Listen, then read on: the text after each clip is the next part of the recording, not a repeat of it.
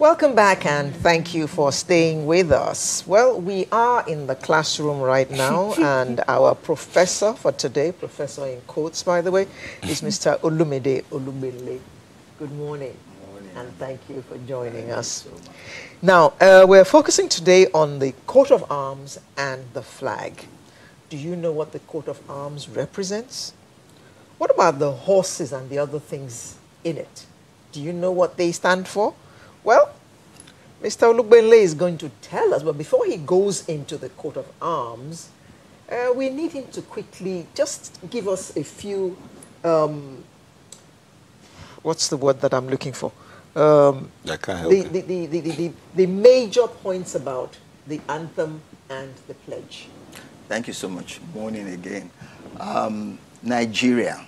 Right now, the narrative is moving away from the body called Nigeria to either constituent parts or to individuals. And we need to move the narrative back to Nigeria. The national anthem says, "Arise, O compatriots, Nigeria's call. Obey." And the pledge tells us, I pledge to Nigeria, my country. Nigeria, my country. We need to return back to looking at the goal as Nigeria and not an individual or a group of people or a geopolitical zone. Right. So, what does a coat of arms, that expression, what does it mean? Okay, I guess we take a lot of our, what we do from the British people. So you will find out that institutions, families, and body corporates always have a coat of arms. So it's representative of who you are. It speaks of your aspirations. It speaks of your, if I may say, brand promise. Who am I? What do I promise you? What can you get from me? So I would say that's okay. The coat of arms. That's our coat of arms. Yeah, if we can can have a it picture. There's no point to go. Let's have it back on the screen. Mr. Olubenle, yes, if you look at the coat of arms, it looks very beautiful. Beautiful. I mean, if we had the two white horses, the red eagle, and see the greenery. Yes. Yeah. Okay. Our setting is a sunset, or the Yes, sun, yes, basically yes. a sunrise. But see the coat of arms that it is. It's amazing. The eagle, It's the two horses, yes. the Y in the middle of that shield, representing the river, Niger River Benue coming together, and the yellow down there, the green and the red flowers, and all of that. It's beautiful. Beautiful, yes, it is. But how many of us, we don't really pay attention to it? How is it that we don't pay attention to this, which, as you said, the coat of arms historically represented families or individuals or represented institutions? How is it that we do not pay attention to this? What gave us that impression that this wasn't important? I guess over the years, the founding fathers of our nation were well tutored. These were well programmed people.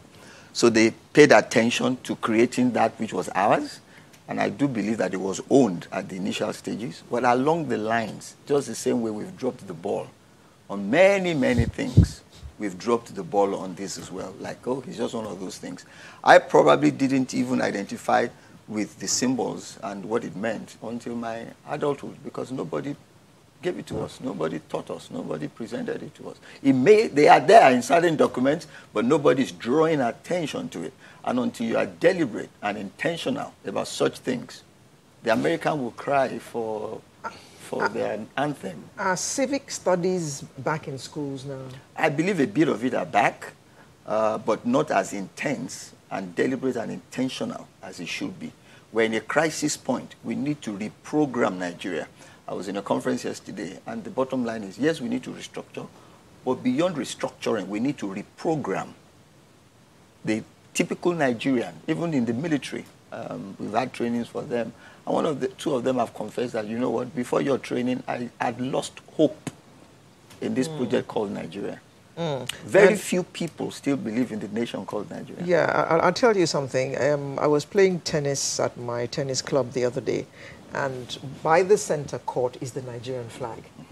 At 6 p.m. every evening, some guy or two guys come, march to the flag. and bring the flag down, one standing at attention or something, or saluting the flag. And I said, everybody stop playing. The flag is coming down. We need to stand at attention. And they all looked at me like, for what? You are an alien. I said, for the flag of Nigeria. That's what? Everybody just ignored me and continued what they were doing. But we were not brought up like that. We had to respect the flag. When the flag was being hoisted, or it was brought down at 6 p.m. every evening, we had to pay respect to the Nigerian flag because it was important. So how come we lost all that? People don't even notice that the flag is going up or is coming down. They don't pay any attention. There's an ordinance, Ordinance 48, the Code of Arms and the National Flag, Ordinance 48 of 1960, that tells how the flag should be treated. Nothing should come before it. Nothing should be higher than it. It goes up at 6. It should be folded. The way it should be folded, the size. In actual fact, the national flag should not be sewn. It should be one piece, not 3 pieces joined together. But until people are taught this, the national flag should not be dirty. It should not be in shreds. You even go to institutions today that should know better. It's not there. We've lost, maybe apart from when we are playing soccer, there is no emotional connection. We don't even understand that the flag is symbolic of who we are as a people and what we present to the world as who we are. Let's talk about the symbols. Yes, I don't know which one you want to start with, the flag or the coat of arms. But let's look at the significance of each of them. Could we have it up? Which of them? The coat of arms. Let's have the coat of arms, please. So those who design coat of arms for various people, they have various names for bits and pieces of that, but I won't go into all of that. We will start with the black shield. The black shield there is symbolic of the rich and fertile earth that we have. Okay? Now, right on top of the shield is the wavy band, which is also called the paw. It's symbolic of the confluence of our 2 major rivers, River Niger and River Benue. We'll come back to talk about the significance. So, in there, you already seen the inland waterways overlaying the rich black earth that we have. Black there meaning earth. The earth, yes. Now, on top of that is the green and white fold, okay, which also goes back to our national flag, which we'll talk about pretty soon. And then on top of that is a strange one, is the eagle. But why red? Don't ask me. I know. But we'll talk about what the eagle is. Now, holding up the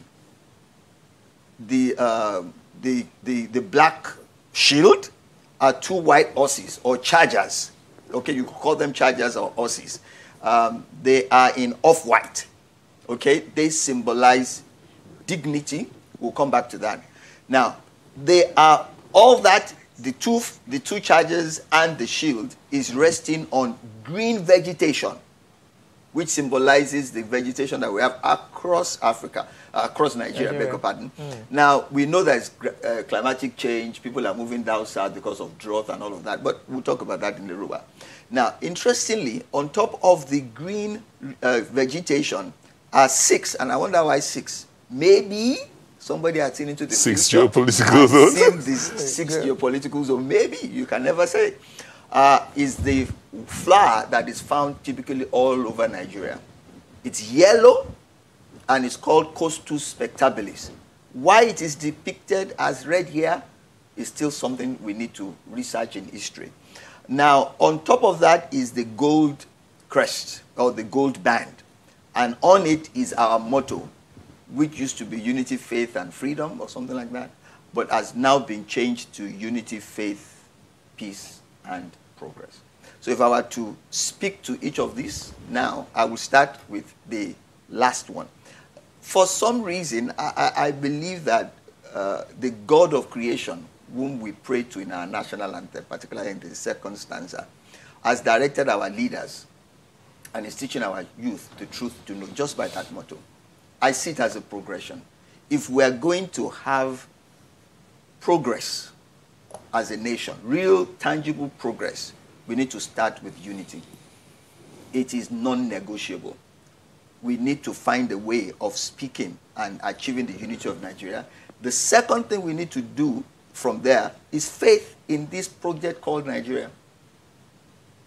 How we do that is the topic of another day. This social studies is helping us.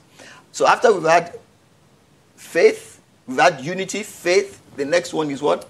Peace. Peace. It is after we have faith in this country we can begin to do things that will all go well for our peace. And then we will get to a place called progress. But now let's go back. Now, our coat of arms speaks of our national aspirations. I'm sure there are different offers, different possibilities. Before they pick this one. For that. And this was when men were men, if you know what I mean. People really believed in Nigeria. They sat down, possibly prayed. Even if they didn't, the God who put this together must have said, okay, you okay this. So this was okay. So the Black Shield speaks to the Black Earth. Nigeria is a blessed country. When we come to the flag, I'll speak more of that. There is no part of Nigeria that cannot grow food. There is no part of Nigeria that cannot sustain life. Okay? Now, on top of that is what God has blessed us with River Niger and River Benue.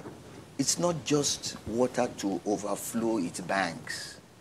It speaks of transportation. I mean, I always imagine, why can't we make that a route for love boat?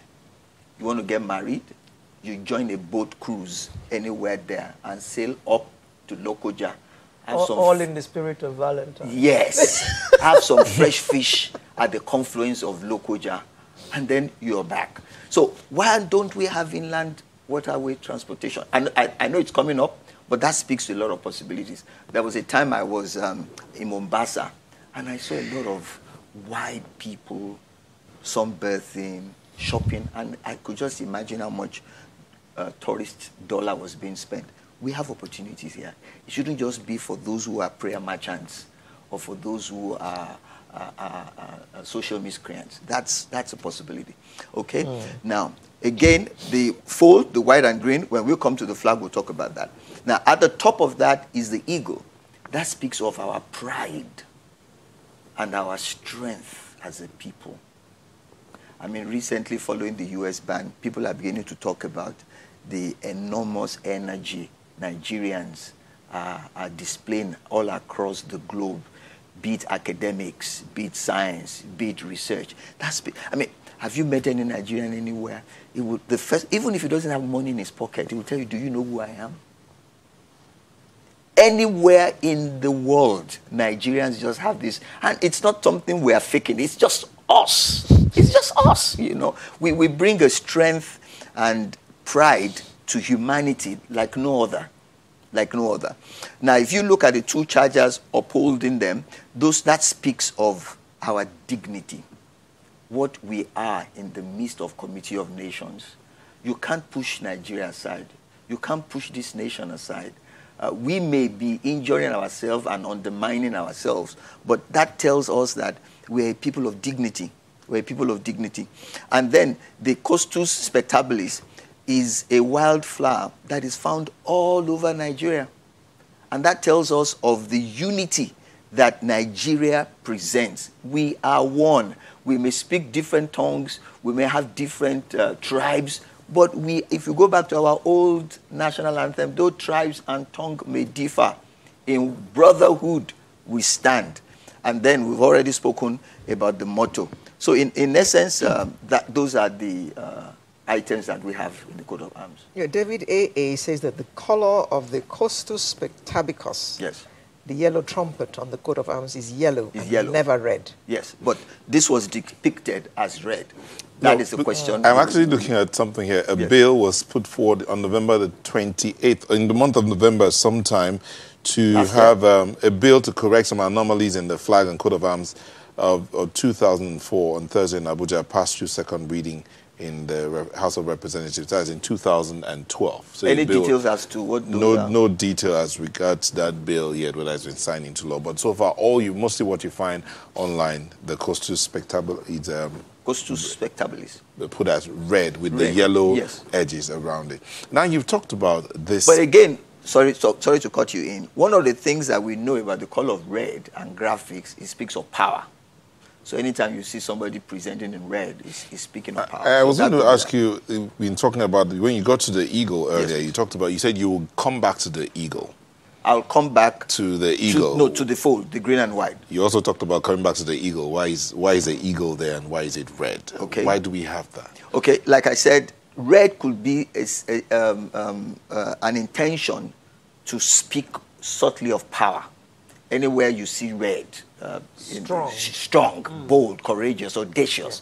And then the eagle is the pride of the Averys. When the eagle flies, it doesn't fly, it soars. And it goes, it soars the highest, it doesn't struggle, it allows the wind to carry it up, and it moves in the direction of the sun. So it's a very visionary bird, and it's very swift. If it sees a prey on the ground, in one swift move, it comes, picks, and it goes. That is pride, that is strength, that is Nigeria.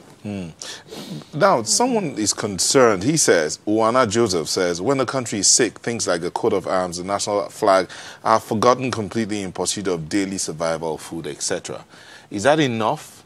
I mean, the circumstances around us, are they enough to stop us from seeing these items of our identity as a nation? There is a quotation that comes from the Christian scriptures that says, when a people lack vision, when they lack the capacity to see a better tomorrow, they cast off restraint. And that is what we have today. When you sacrifice the lofty heights for the daily needs, then that's. But so a number of people, the issue here is a number of people do not even know that we have a picture of the lofty heights. People talk about the American dream. What is the Nigerian dream? That's what the social studies is trying to bring to the fore. Okay. So we need to know what they are. Emmanuel Ayewa says social studies goes along with history. Both should be brought back fully into our schools to encourage patriotism and love of country. Correct. You said you would talk a bit about the flag as we wind down now. Let's look at the flag. Okay, so the flag is made up of 3 parts. In 1959, when we were going to cut over to the Federal Republic of Nigeria, to Nigeria, a competition was done for people to present. And a young man then who was studying electrical engineering in the UK, Michael Taiwo Akinkumi, put in a bid, and his representation won with a bid of adjustment. So what we have today is not what he submitted. What we have today is what was finally approved, having edited what he submitted. What did they take out? They took out the sun, and we'll come back to that. So we have 2 equal parts, two parts that are green, and we have a part that is white. Now, the green speaks of our potential, natural resource potential, particularly agriculture. And then the white speaks of peace, and it also speaks of our riverine power. Now, so this is telling us that Nigeria needs to focus a lot of attention on its agricultural potential. Our schools should focus on it. Our financial institutions should focus on it. Our research institutions should focus on it. And not just planting things, but the entire value chain. Full stop. Mr. Olumide Olugbenle coming to enlighten us about our coat of arms. We haven't looked at the national anthem and the flag before today. I wonder what we're going to look at next week. We're still there. Well, you've got to tune in to find out. Mr. Olugbenle, thank you very much. Thank you so much. My pleasure. Sunrise will be right back with another interesting conversation. Make sure you join us.